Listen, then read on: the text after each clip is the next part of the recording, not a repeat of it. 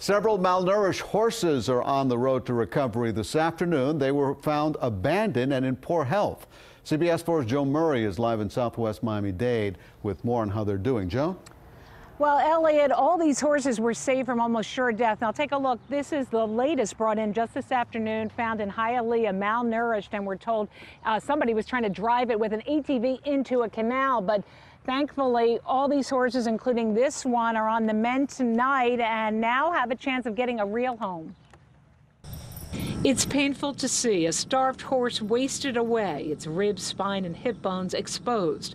This is one of 11 malnourished horses Miami-Dade Police Ag Patrols found abandoned in southwest Miami-Dade in the past week.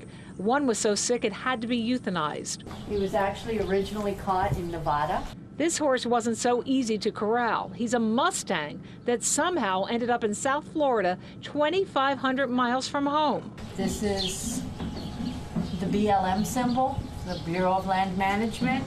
This symbol here is the year, his estimated year of birth, which is 1999. Most of the horses were left on vacant property in southwest Miami-Dade with little to eat or drink. Unfortunately, with all these ones that we've recently picked up, they've all been abandoned as far as we know, and there isn't, unfortunately, anybody to prosecute.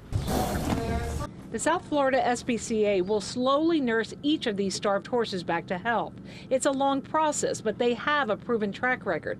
This is a picture of Solo, an emaciated horse found abandoned in the Everglades and brought to the South Florida SPCA. This is Solo 4 months later.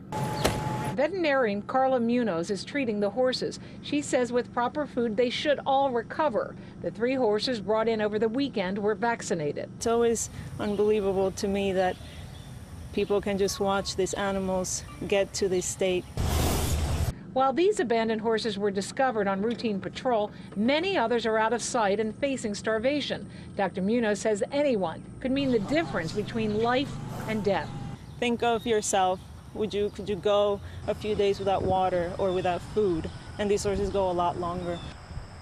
If you see something, say something. That's what happened in this case. Somebody reported seeing this horse being mistreated, that it was malnourished, and they called authorities. So right now he's getting what he needs badly, some food. If you want to learn more about this organization taking care of these animals, we have the complete story on our webpage. Go to cbsmiami.com. In southwest Miami-Dade tonight, Joan Murray, CBS 4 News.